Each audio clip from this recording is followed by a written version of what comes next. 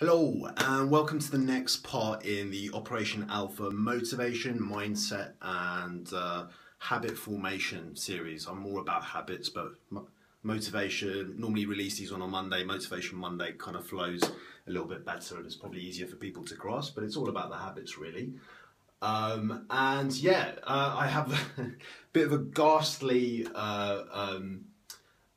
plan here to read from today because my usual marker pens ran out.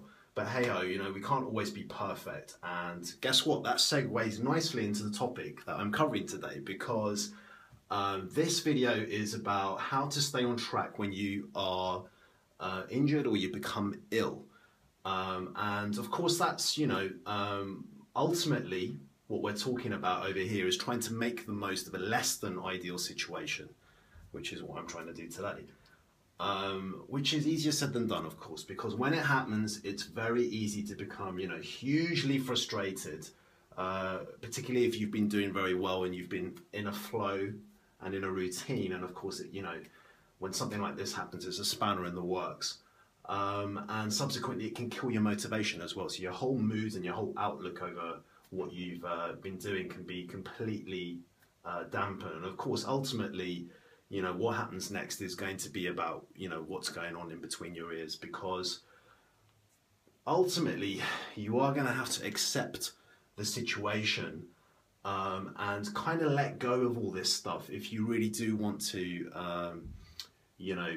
stay on track and achieve your goals and not allow everything to go to pot.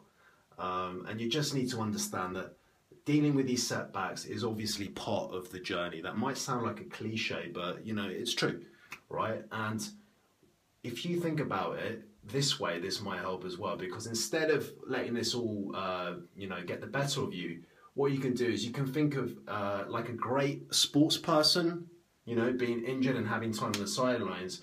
Well, think of yourself in that way, and instead what you're going to be doing is planning your own glorious comeback. And that's the way we need to perceive this. So ultimately what you're going to have to be doing is playing the long game because, and this is a very common thing, if you ignore and train through pain and illness, and a lot of people do this so frequently, what's going to happen is ultimately you're going to have to pay the bill at some point.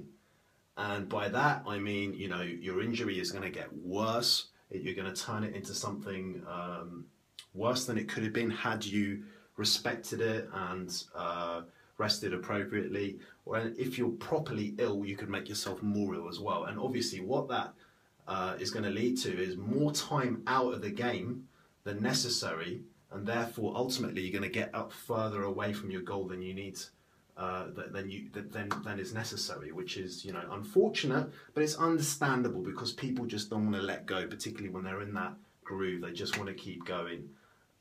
But remind yourself of that, and then what you want to do, particularly if you've got an injury, is you want to make sure you have a proper diagnosis rather than guessing.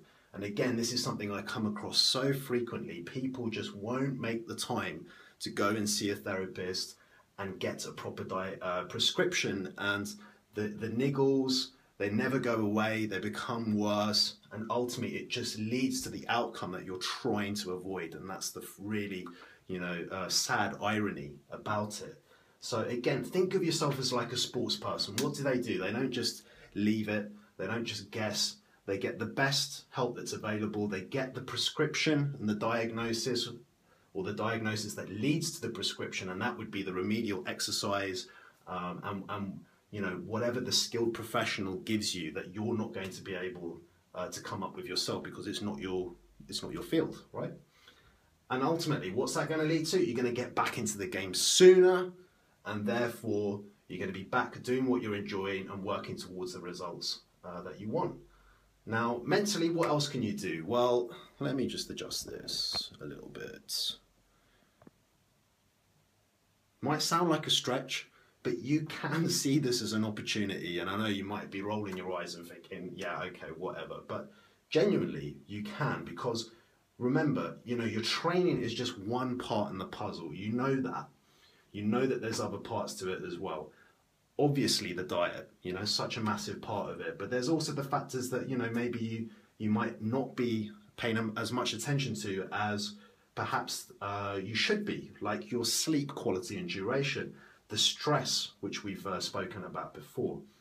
So while you've got this time away from training, you could put that same amount of time into refining your systems, getting super organized about your diet, sleep and stress. So you've absolutely got that bang on point. And when you go back training, actually it was an opportunity because you're in an even better place than you would have had you just been going along the way that you were. And you might even find that you'll discover something new that you enjoy, because you might discover a way of training around your pain or injury, if that's the problem. And you might, as a result, discover, you know, a form of exercise that you enjoy even more. Yeah. Now, in terms of your nutrition, this is where people typically turn to comfort eating when they get injured. It's just one of the ways to get through it, and they lose the motivation. Well, what you're going to have to do is, you know, if you're able to work with your partner to keep you accountable and support you, that would be great.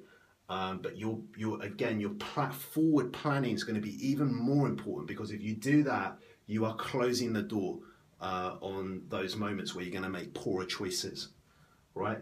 And the other thing is, you know, unless you're bulk cooking for the week, the food, you want to have lots of easy go-to options as well. Yeah, stuff that, particularly if you're feeling sick, it's not going to feel like a massive chore to cook, and it's easy to throw together, but is in line with your nutrition requirements. The other thing I would say, I always say this, I know, but keep tracking, keep doing the tracking process, because again, you're going to be seeing what's happening to your body, and if you know, it's going to prevent a situation where you just, you know, drift for weeks and end up putting on a load of weight, which is obviously what you don't want. If you're doing that tracking process every week, it's going to flag up immediately, you know, if you're putting on weight before it becomes a massive problem, and then you're going to be dealing with it and just mentally more connected to what's going on. Right, I will wrap that up. If you have any feedback or questions, you can email me at wolfpack@operation-alpha.com. Cheers.